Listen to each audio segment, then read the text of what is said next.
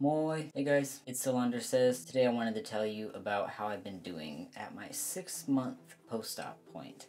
So I had my top surgery in August with Dr. Turkletop in Scottsdale, Arizona.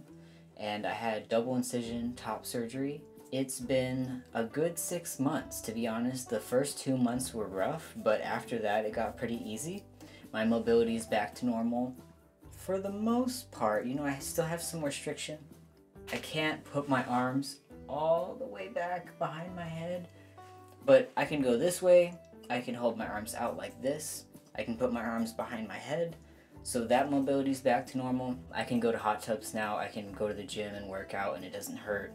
I do have some sensitivity here, so if my chest gets bumped by accident, it does hurt. I have some areas that are more painful than others. My left side is healing better sensitivity wise than my right side. Don't know why that is, but that's just how it's working out right now. I do use cocoa butter on my scars every day, twice a day, keep them constantly moisturized.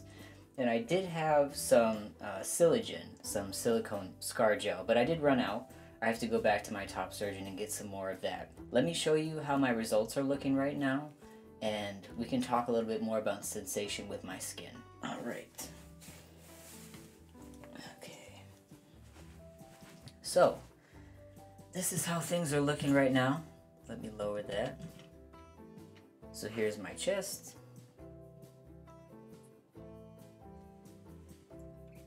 This is the side where I had the complication with my drain. It wasn't really a complication, it's just that it got snagged in this area. Here's my right side.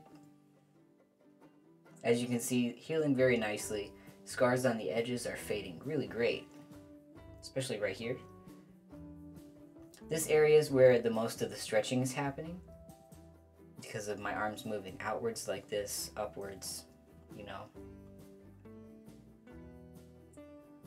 Funny enough, when I see my chest, it makes it harder for me to do things like stretching out and reaching things, because when I see it, I'm like, oh, look at the scars stretch, but it looks really good. So let's talk about sensation. So I can feel all up here. This is normal sensation area. It starts to get a little tingly in this zone here, which makes sense because this is the shape of the incision that they made, right? So tingly in this area. I do have feeling here. I have feeling all the way here and in the middle. When I touch my scars, it does feel a little bit funny and numb, but it's gotten better over time. And then under here, this is quite numb as well. I can tell that I'm touching it because of pressure, but sensation-wise, I don't feel the texture. I don't feel the tactile sensation of touching my own skin, right? And then here, if I touch my nipple, I don't have tactile sensation there, but I do feel the pressure. Let's look at this side. On my right side, I can feel all up here. This feels normal. This down here feels normal. This area back here feels normal. But when I get to this part, again, the same shape, this eye shape area, I don't have tactile sensation there, which is fine by me because it would creep me out. I don't have tactile sensation on my nipple either, just pressure. And my scars feel quite numb.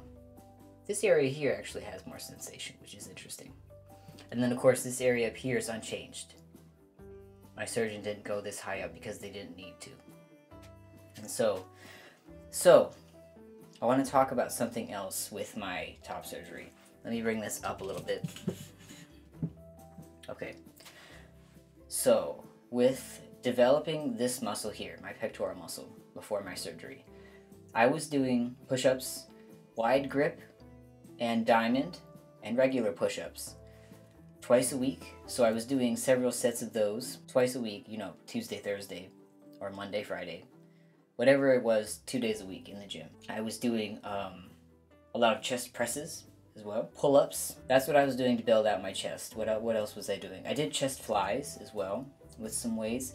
I think that the weight that I was at was 15 and 20 pounds, which isn't a lot, but for myself, I'm pretty proud. To be honest with you, I thought that this muscle would be more prominent following my surgery, but of course because of the swelling you couldn't really see it at first, so you can't expect that right out the gate. And because I haven't worked out for 6 months, I only just got back to the gym, and so my muscle hasn't been visible until recently, probably because I didn't continue working out until recently.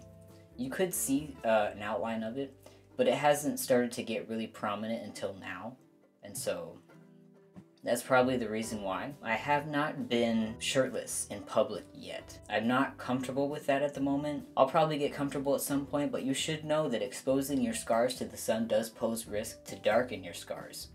So you should wait until at least a year after your surgery to have your scars out in public.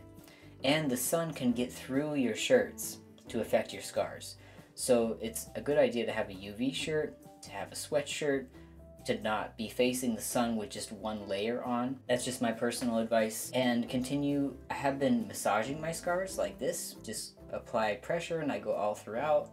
And I go over that a couple of times with the cocoa butter or with the silicone gel, but I don't have any of it right now. So if you have any questions about my recovery, you can put those in the comments.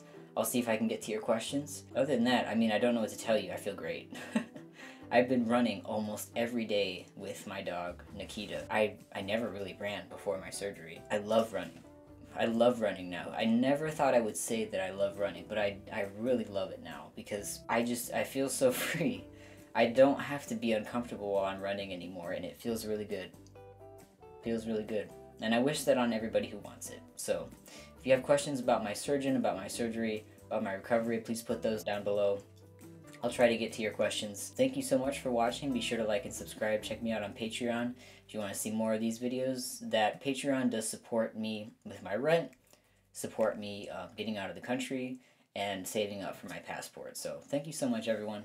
Have a good day. Bye.